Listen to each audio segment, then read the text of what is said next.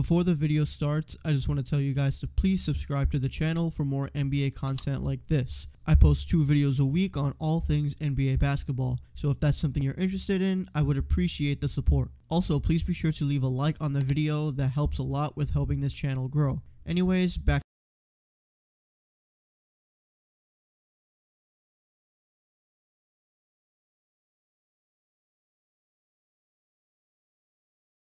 It has been only 24 hours since the NBA season started, and we are already in complete chaos.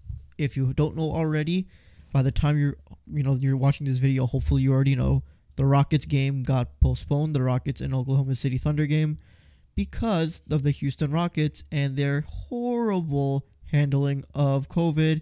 And for this entire day, it has just been an entire mess. More details come out as time goes on, and we're just starting to learn how much of a mess this is and how much of a challenge the NBA is going to have making this season as less chaotic as possible. And part of it, you can argue, is because of the situation that happened specifically with Houston and James Harden, who is, we'll talk about this. Let me just start off with this, because the situation with Houston is just, if it wasn't like actually putting people in danger, and if we weren't in the middle of a pandemic that is actually like killing people, this whole situation would be funny. But because there are actual like lives in danger with this stuff, it's not funny, and it's actually like kind of enraging the way it's all going down. But basically, the Houston Rockets don't have enough players for today. You need 8 at the minimum. And James Harden, because of his antics, there's only 7 guys, because John Wall is out now because he came in contact, and they have to do this whole contact tracing thing now with Houston because of Ben McLemore testing positive, and also KJ Martin testing positive, but then also testing negative. So that's a mess. And because of all of that, the people in contact have to go do their contact tracing, and they have to be in isolation and do the quarantine stuff. So that means that John Wall, who hasn't played a real NBA game in over 2 years, has to now wait again, and I feel terrible for John Wall and DeMarcus Cousins, because they came to this team thinking, hey, we're going to be a solid team in the West. We're going to be a playoff team.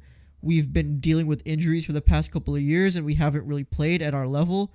We've just been fighting, doing all the rehab and all the training to make sure that we're back in shape. And we're finally back, and James Harden fucked it up for all of us. And look, James Harden, I see some people defending him and just saying that, like, what could he do? And it's like, oh, you can tell he just wants to leave Houston. And look, I get if he wants to leave Houston. I definitely don't have a problem with that, or I definitely don't see anything wrong with that. He says there's no path for him to win a championship in Houston. He's a star, a superstar. He wants to leave. But the Houston Rockets are clearly not respecting his decision, because no one wants to do a deal with him without giving up too much. And because of that, Harden's just kind of stuck in Houston. And with all of that, James Harden is just completely ignoring COVID guidelines. He is going out to clubs, going out to strip clubs. And last night, video came out of him at some event with, some maskless event with a bunch of people. It was all over IG, and it came out this morning, and then everyone's like, all right, well, James Harden's just being a fucking idiot like usual and ignoring guidelines and doesn't really care, because he's been doing this again and again. And it's very clear that why he's doing this, because he just wants to leave, and he doesn't care what the punishment is, because he doesn't care if this hurts the Rockets, because he wants to leave Houston.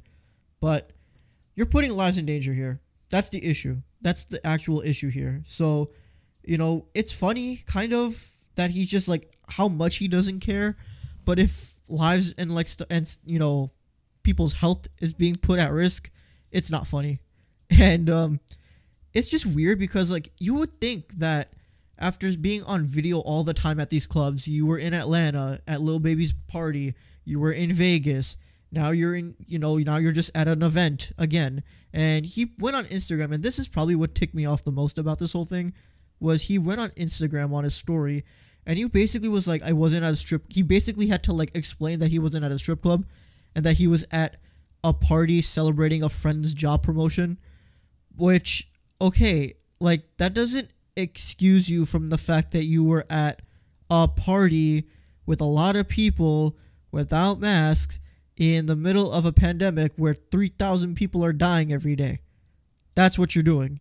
And when you do shit like this, it shows you don't care. And I don't care if you're mad at Houston and you want to leave. This stuff is reckless. It's dangerous. And look, I don't want to do this stuff. I don't want to talk about all the COVID stuff, but look, here's my issue with stuff that James Harden does is because you have two sides of the same, two different sides. Think about the NBA as a whole, right?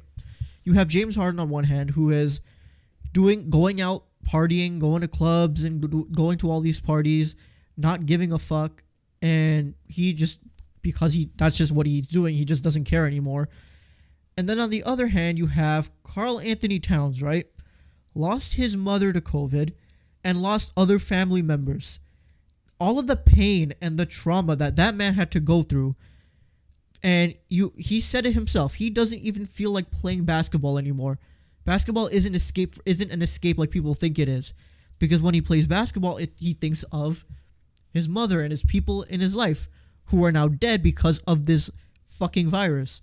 So you have players like him, a guy like him who has gone through so much this year, has lost so many important people in his life, has gone through so much trauma, is barely staying strong, and everyone's rooting for him. And for James Harden to just do what he's doing, that fucking bothers me. I'm sorry. That fucking bothers me. Because it shows that you don't care about... Look, you don't have to care about COVID, whatever. But, this shit... Lives are being, in trouble with this. And that's not just that you're dealing with lives, you're messing with business. And that's going to be more important to these people. Because let's be honest, the only reason the NBA is back right now is because of the money, right? If it was really, really up to the players, the NBA wouldn't have started yesterday. It would have been starting at March or something, right? But because of money and, deficits and cuts and budgets and stuff like that, the NBA had to start this time because that's the way it is. That's how this country is and that's how the system is. It's fucked up, but it's what it is. So it just bothers me that you have James Harden just kind of doing all this reckless shit because now he's putting people in danger and he's putting the NBA in danger because of tonight's postponed game. So this is something the NBA is going to have to figure out how to deal with. How would you deal with this? And also, this situation isn't going to be the only one, unfortunately. You could argue that, hey, it's an isolated incident with Houston. They have a track record of not being able to take the virus seriously. Remember, before the bubble, Westbrook had it and Harden had it.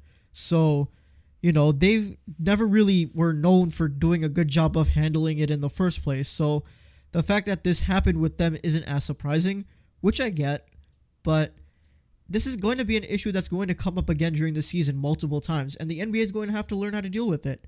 Because the last thing we need is what the NFL had. Because you could argue that they're doing fine when, it's week 17 and it's almost time for the playoffs. But think of all of the mess that happened, right? Think of all of the postponed games. Think of all of the players that were out and in and out. Think of the players who were out during games and getting COVID and all that stuff. And it just makes it harder in the NBA because you don't have a week to figure out all this stuff. You don't have a week to do any contact tracing because games are 2 days apart. And also, you're inside with a bunch of sweaty guys in contact. Not a good idea for a viral infection. But this is just bothering me. And I'm worried about what the NBA is going to do. I hope that James Harden gets fair punishment. I don't know what's going to happen. I don't know if Houston should get punished for this. You could argue maybe because of just how reckless they are. Or you can argue that James Harden himself should be, have to deal with consequences. And I think he should. I don't know what. It could be a fine or suspension. I think he should get suspended indefinitely because when you do this, you're not just hurting your team, but also, here's the thing. When James Harden does this because he wants to leave Houston and it shows he wants to leave, he doesn't care about Houston anymore, isn't this bad for other teams too? Aren't you also ruining your rep? Because when you go out and do parties and go out and stuff like that, that also shows to other teams that he doesn't really take this stuff seriously anyway. So, yeah, you might be doing a good thing in the short term because you want to get out of Houston. But if you're not going to, control your act, then any other team you go to, they're going to have to deal with the consequences too, right? If James Harden gets traded to the Sixers and Harden's still going out to clubs in Philly, that's still going to be a problem, right? Like, the issue for me isn't just that, oh, James Harden wants to leave. And look, that's part of it, but it's him. Like, his actions are putting people in danger, and it's putting the season and games in general in danger. So the reckless shit that he's doing, he's going to have to cut it out. And, you know, if he doesn't, then he should get the consequences for it. That's just the way it should be. I don't. Some people will say it might be too harsh to do a suspension for a decent amount of time. I don't care. Lives are being put at risk. You're playing a sport in the middle of a pandemic, which is already dangerous. And when you have the players already doing reckless stuff like this, it's just, it ain't it. All right. That's all. I just wanted to kind of ramble about this because when the game got postponed, when I saw the tweet that the game got postponed, it kind of bothered me for some reason, like a little bit more, just because it could have been avoidable, kind of. But this is where we are. This is where we are with the NBA right now. It has been only 2 days, not even 24 hours, and we're already dealing with this. It's going to be a very, very long season.